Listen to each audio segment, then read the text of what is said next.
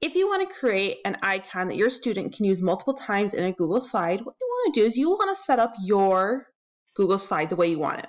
And then click on it and click enter. And I do my work in a different slide so I don't mess anything up on that Google slide that I have everything perfectly arranged.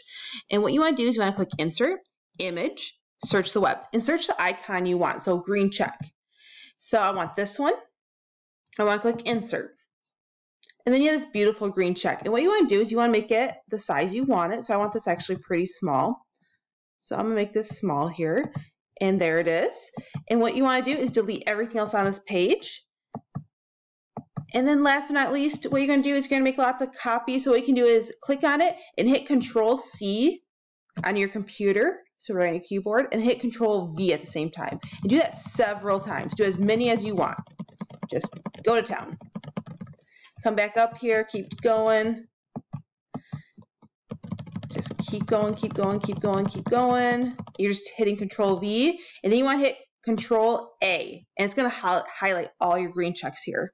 Then you right click, and what you want to do is align center, and then you click again, align vertically middle, and then you have this beautiful green check that has multiple of them in one spot.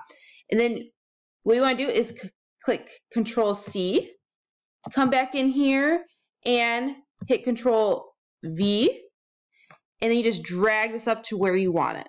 So say you want it right here, all your green checks, there you go. So when a student comes in, they can move these green checks around as need be, or let's say they mess up, they don't want one, they can move it right back up where it belongs.